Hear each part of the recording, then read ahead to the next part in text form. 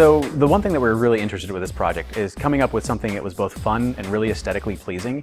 And so in our original design, we had imagined like a club scene where people were having fun, and we wanted to create something that would be representative of how you were moving throughout that scene. And so we envisioned, what if you had a garment, in this case a dress, that as you moved onto the dance floor would turn red and would be vibrant, would be moving with the music.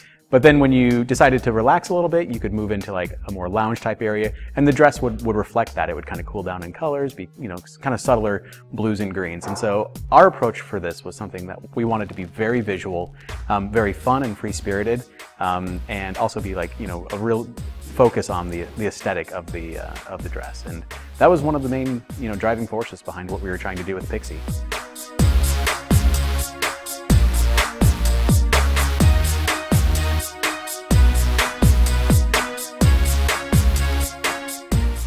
So PIXI has 600 LEDs inside of them, and these are called addressable LEDs. And what that means is that each LED is capable of turning its own color. And not only can they turn their own color, but they can turn one of 16 million different colors. And so because of that, we're able to do really vibrant designs from really elaborate patterns. And so that has allowed us to kind of look at this project and say, how creative can we be with it? How can we push the edges of what you could make this dress do?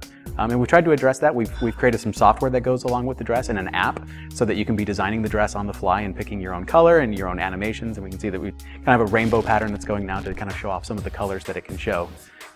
But the idea is, how creative could we be with it? And how can we empower the person wearing it to make it whatever they want it to be?